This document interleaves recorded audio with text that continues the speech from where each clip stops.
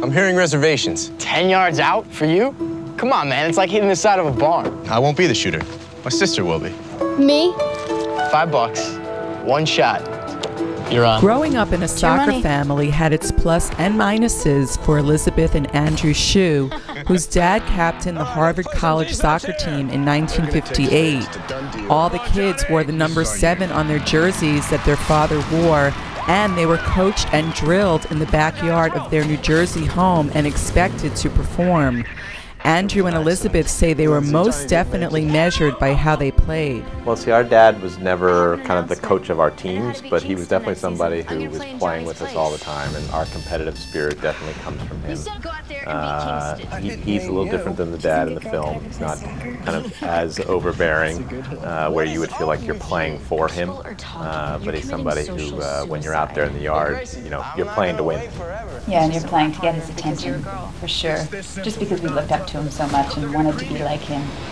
So me especially, being the only girl in a family of 3 brothers, sports was the way that you proved yourself in my family, and getting his attention was what you wanted to do. Andrew went on to play at Dartmouth College and later for the Los Angeles Galaxy, while Elisabeth played for her hometown teams from ages 9 to 13.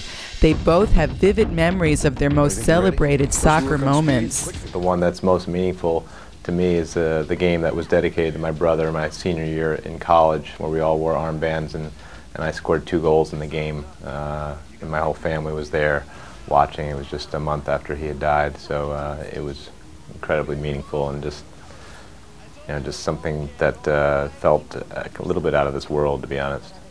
I would say the first day I showed up on the field, and a little boy took my ball away and said that girls can't play soccer. And even though I walked off the field in tears, I did walk back on the field, and I did stay. And I'm proud that I didn't quit. I scored a few goals, definitely. Took a few guys out. Andrew pays tribute to his soccer coach in Gracie, who is known as Coach C, by giving the film's high school coach the same name. I didn't mean you. Watch this. Top corner. Good, but not good enough.